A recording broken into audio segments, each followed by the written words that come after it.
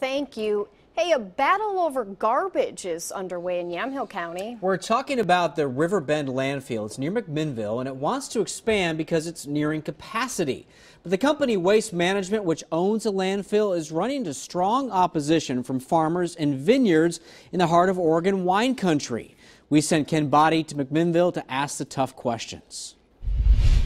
The landfill is definitely right there, yes. Attorney and Christmas tree farmer Susan Watkins has a much better view of the Riverbend landfill than she'd like, and she's not happy about Waste Management's plans to expand the 85-acre landfill by another 37 acres. Well, I think it's unnecessary, and it's also a bad location for a landfill to begin with. Mixing an area of garbage and filth near an area where you're trying to grow agricultural or people trying to produce wine and growing grapes, that doesn't really seem really good to mix. 3 miles southwest of McMinnville, just off Highway 18, the Riverbend landfill has been operating since 1982.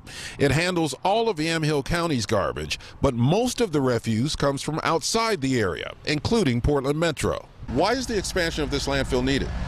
You know, we've been operating in this community for about 15 years, and we've known for some time that the existing landfill is very near capacity. I went to Jackie Lang of Waste Management, who told me there is significant community support for the project, and they are setting aside 450 acres of surrounding land for farm use and green technology, as well as minimizing floodplain effects.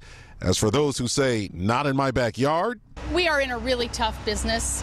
Everybody generates waste. Nobody likes the landfill. We don't think that's appropriate in wine country and for our tourist trade. The Yamhill County Planning Commission is expected to make its recommendation on January 15th, and no matter what they decide, an appeal is likely. Waste Management says they'd like to get this expansion up and running by the year 2017. In Yamhill County, Ken Body, Queen 6 News.